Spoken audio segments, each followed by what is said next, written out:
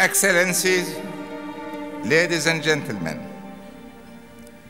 I welcome you as we celebrate Dar Al Handassah Shair and Partners' Golden Jubilee and the dawn of our second half-century of enterprise, excellence, and endeavor.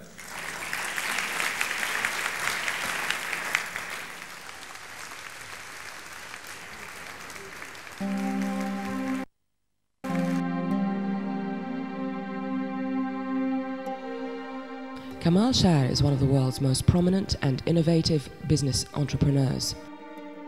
A passionate politician, he has actively participated in some of the most significant events in the Middle East, playing an important part in his own country of Jordan by serving as a senator for 12 years.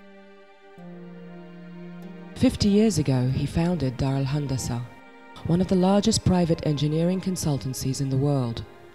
At the time, no one believed he could do it, especially since his first and only job had been teaching. I was teaching at the time at the AUB. When I told the dean, he said, if you find that you become, and he used the word tycoon, if you find that you are successful, then, and you want to leave, I will give you a leave of absence because you never know, maybe you need to come back. Kamal Shair never went back to teaching at the American University of Beirut. The modern history of the Arab world is intertwined with the growth of Dar Al Handassah. Kamal Shair counts a large number of politicians and activists as his friends. But by witnessing revolutions, coups, and political parties rise and fall, he began to appreciate the fact that activists change the world with little or no success in the long term. That we are part of this world, and we cannot transcend it or ignore it. Kamal Shair started Dar Al Handassah, believing that it was going to be the principal way in which he would exercise his activism and influence the region for the better. Projects like schools, hospitals, and irrigation schemes, and something as simple as a new road could make life better for people.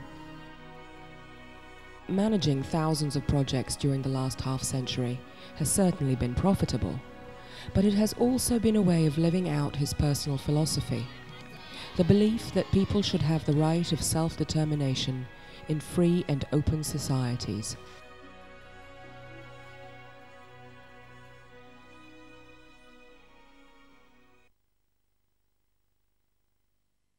Congratulations. You mean me? Of course we mean you. Haven't you been to the engineering faculty this morning? You've passed.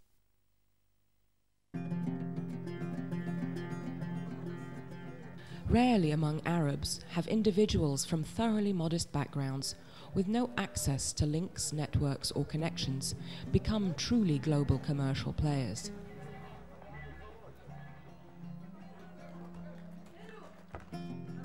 Kamal Shair grew up in the 1930s in Salt, a small, dusty, crowded town in what was then Transjordan. When he was 4 years old, his father, Dr Shair, a textile merchant, moved the family from their mud brick house to a house he had built in stone and cement. In his autobiography, Out of the Middle East, Kamal Shair wondered whether it was the building of this new house that could have stirred his first thoughts about how even simple engineering can change people's lives for the better. But his father was to do something that was even more extraordinary for a modest merchant. When Kamal Shair was 5 years old, he was sent to school, a decision he later felt to be the pivotal event of his life.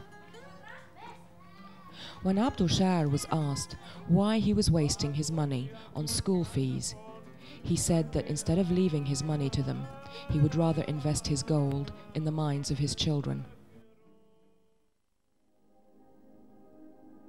Kamal Shair's educational career led to a scholarship at the American University of Beirut. after which he was accepted at Michigan University and then at Yale, where he received his PhD in the peaceful use of nuclear fuel. But it was upon returning to the Middle East that his life's adventure was to begin. He convinced a few colleagues to put up the $3,500 it would take to start the company.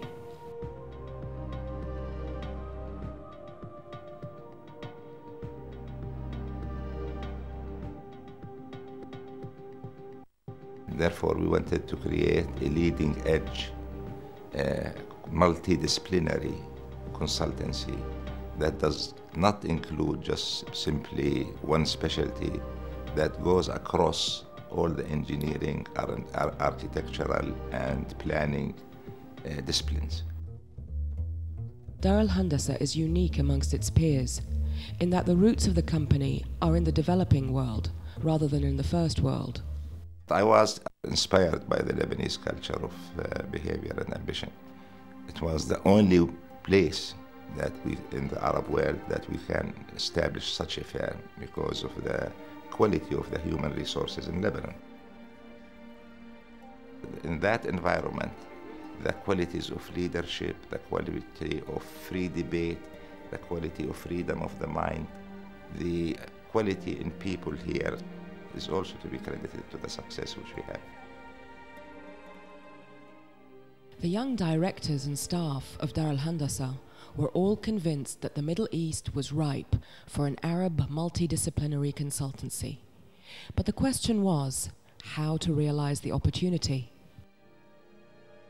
We were not the first engineers or the first architects or the first planners, but we were the first institution. We got a lot of applause for this, but it was an adventure.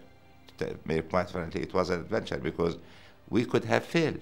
We couldn't, but within 3 months, we started to get some assignments. In our second year, 1957, we were awarded the contract for designing and supervising the biggest power station in the Arab world, which was Power Station C in Kuwait.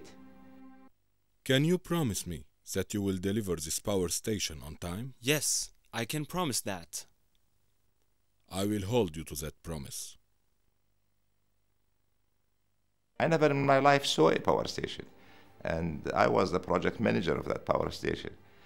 Every weekend, I would go Friday evening to Kuwait and come back Sunday evening or Monday morning to Beirut. It was in these early years that he began to realize the business philosophy which created the pillars on which Dar Al Handassah stands today.